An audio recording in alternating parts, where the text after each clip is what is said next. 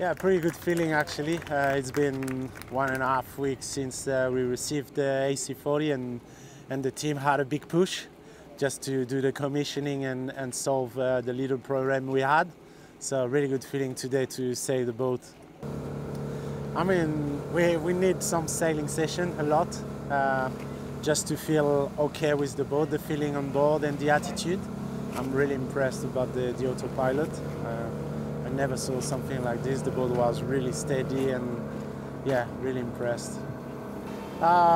We just need to make it step by step, take the days after days and just have to make it simple, be really focused on what are the essentials and yeah, make it happen in Villanova with a boat in good shape and able to just race Villanova racing.